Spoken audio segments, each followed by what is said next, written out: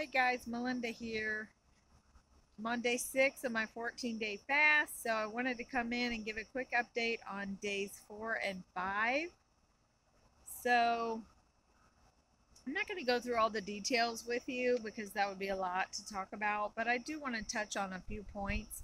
First, I will tell you that my weight is down as of this morning 10 pounds. No, yeah, 10 pounds of this morning, exactly 10 pounds. And I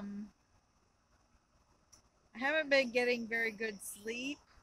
I'm not sure why, but last night I only got less than 5 hours of sleep, so that's not enough. I tried to come home and take a nap after work today, but couldn't do it. My legs have been kind of crampy, and I'm not sure why. I'm taking my salt water with potassium in it. I'm taking my natural calm with magnesium in it.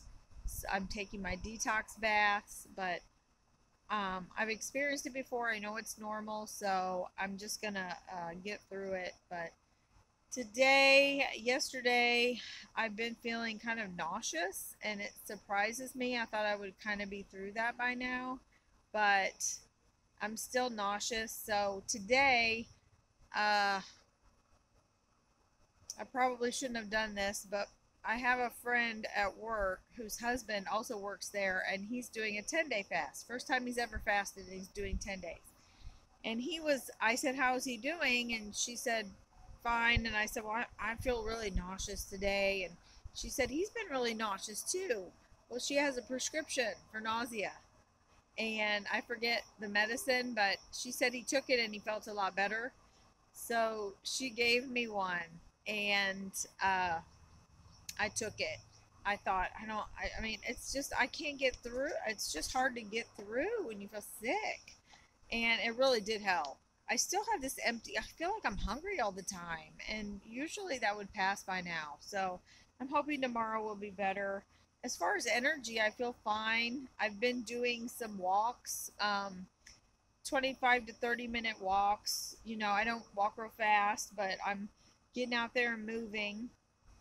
Um, so yeah, I don't know. What else do you want to know? So one thing that's interesting, I've been tracking my blood pressure, and I do see it slowly coming down. And I've noticed it's pretty good in the mornings. I mean, pretty good. And in the evenings, it's high, but in the evenings, it is coming down. So I'm hoping that when I'm done with the fast and I continue to eat healthy, that I'll just keep getting, and the weight comes down. It'll keep coming down. So the other interesting thing that I thought I would mention is I'm tracking my body fat percentage and my BMI.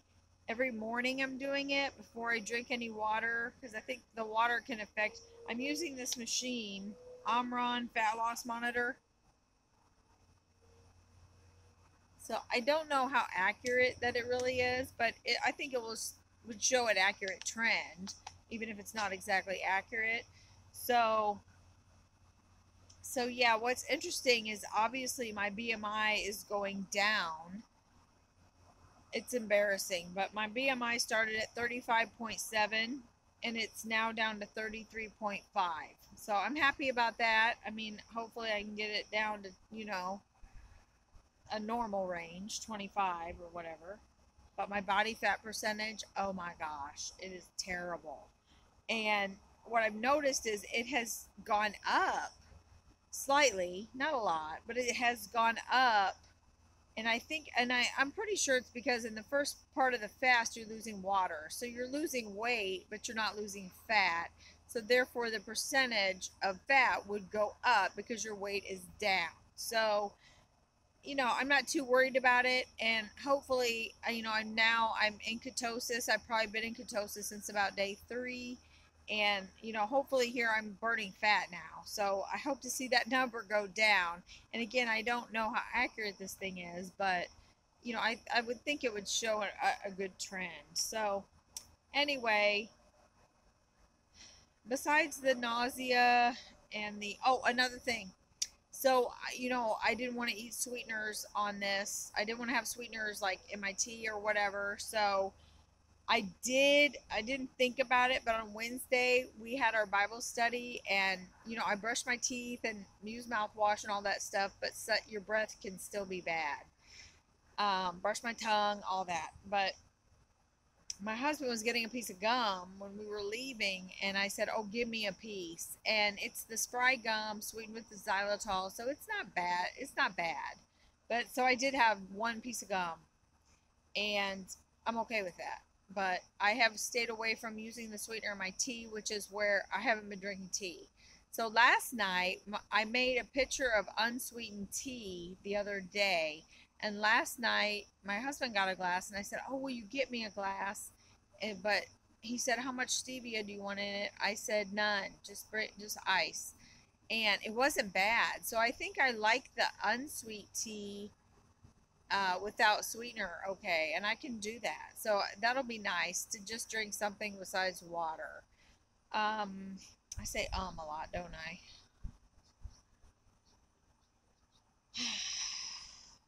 That's all. I think that's all for now. I hope these updates are helpful for you. If you have any questions or comments, let me know. If you have not subscribed, click subscribe. If you want an update every day or every time I post a new video, click the bell icon and give me a big thumbs up. So, thank you for watching, and I will try to check back in tomorrow. Thanks.